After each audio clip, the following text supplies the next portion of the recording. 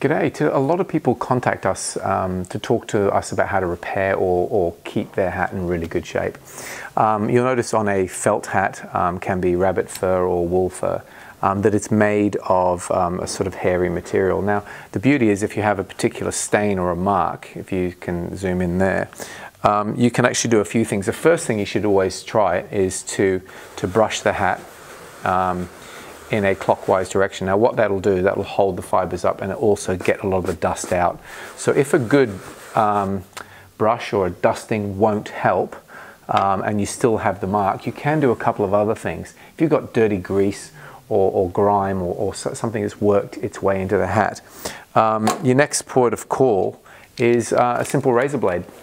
Now it's got to be sharp, and what you can do is you can actually put the razor on the hat and just work the razor slowly over the hat to peel off a layer of fur and fluff.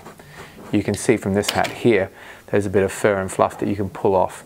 Now that can lift and remove quite a little bit of the oil and dirt stains. Now if that doesn't work and you've got a little bit of a mark, you can get sandpaper. Now this is an 80 grit, so it's not too coarse, but what you can do is you can just put your finger on that and rub it gently, and you can see all the fluff and the fur that's coming up. It doesn't damage the hat. I mean, obviously if you do it for a long time it will, but these hats are really hardy.